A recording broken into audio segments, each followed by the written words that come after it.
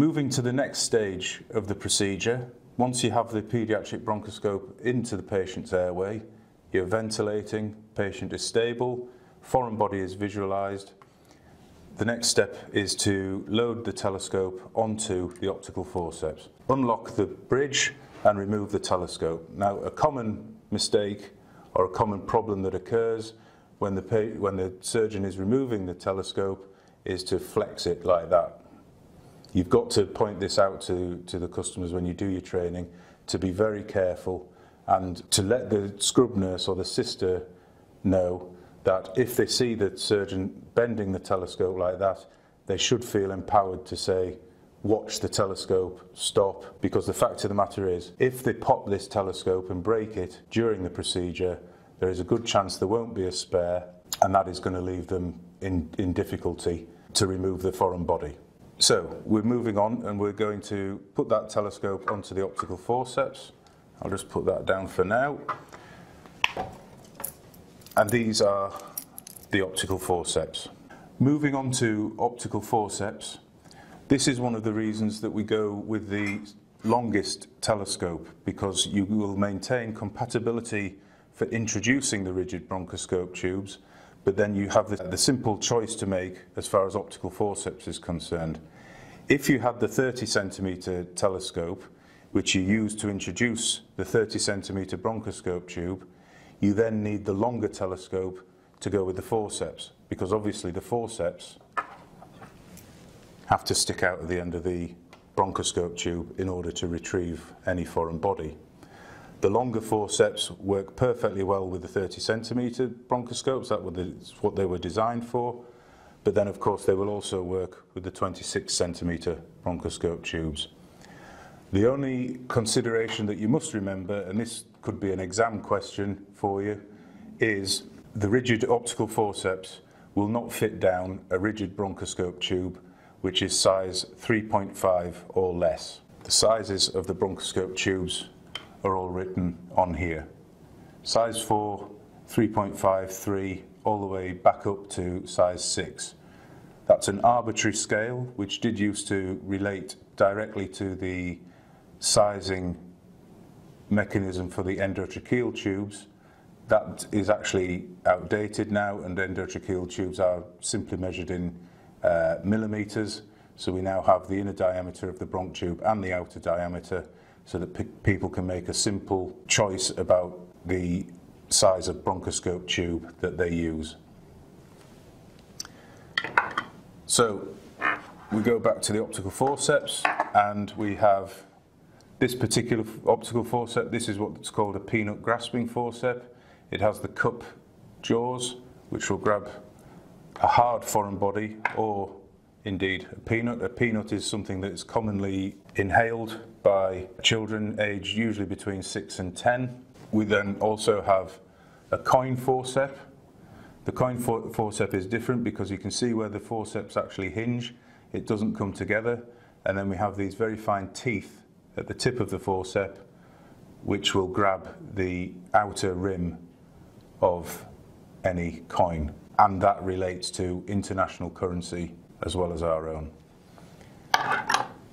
These two are the main standard forceps. We then have the smaller grasping forceps. They are a cup-style forceps. This is commonly referred to as a universal forceps. It's a cup forceps, but it's also toothed so that it will grab a hard or soft foreign body. The most common ones that we tend to recommend are the peanut forceps, so-called peanut forceps, and the coin forceps. So quite simply, we take the telescope and we load it onto the forceps. That has a locking mechanism as such. And then we take the bronchoscope tube. Surgeon has to have removed the bridge from the bronchoscope tube. You've then got to consider that you have ventilation, anaesthetic air-oxygen mixture and anaesthetic gases going down here. So while that forceps is being loaded, this area should be covered up. Commonly, in experienced hands, the surgeon will just put their thumb over the end of here. But generally, we recommend just to pop the glass window plug on there. That remains then an airtight seal for proper ventilation, and you don't end up anaesthetising the surgeon. So the next part of the operation or the procedure is simply to remove that foreign body. So to do that, we would take the glass window plug off. We would then probably put the instrument guide on, but if the surgeon's confident, they may go straight in. The beauty of the instrument guide is that a hole in a rubber seal, which means when you pass the forceps through that hole, again, you have a relatively airtight system. So imagining that that bronchoscope tube is still in the patient, you then take the optical forceps, pass them down here, and quite simply grab the foreign body, pull it back, and then ultimately you are going to have to remove the whole system. So the surgeon must communicate with the anaesthetist to say that he's coming out now, because you are taking the breathing tube for that patient out. So the anaesthetist has to be ready to re-intubate that patient. So essentially you just remove that whole system.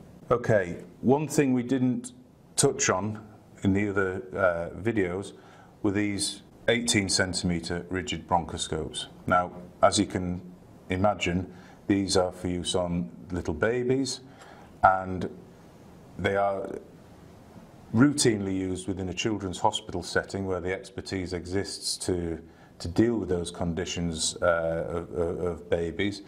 But your local DGH that does have an accident and emergency department may want to have these on the set, because you can't always rely on the ambulance taking a baby to the local children's hospital.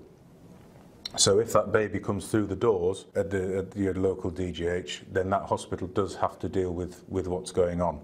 So if it is one of these situations where there is an airway problem, there is potentially a foreign body or an undiagnosed condition, depending on the ENT department there, they may or may not want these on the set. So if in the non-children's hospital setting, if they have these on the set, what they are going to do is introduce that into the patient to get that patient stable using the same technique as we did before with the 26 or the 30 centimetre bronchoscope tubes, potentially with the telescope, some places not due to the economic pressures, but essentially all they are going to do is introduce that bronchoscope tube in order to get that patient stabilised, and then what usually happens is there will be a so-called retrieval team that will have been called at the nearest children's hospital, and they will come out and they will take that baby into the children's hospital setting where they are fully equipped to deal with that tiny patient. So that's why I tend not to cover these particular bronchoscope tubes along with the others, because it's much more specialised, but also what we usually do or suggest to people building up these sets is to have the small diameter in the shortest bronchoscope, or the middle length bronchoscope tube. If you have the smallest diameter, which is a size 3 of this particular one, you can normally get that into any patient, be they a baby or a young child, and therefore that patient is then stabilised and can be moved.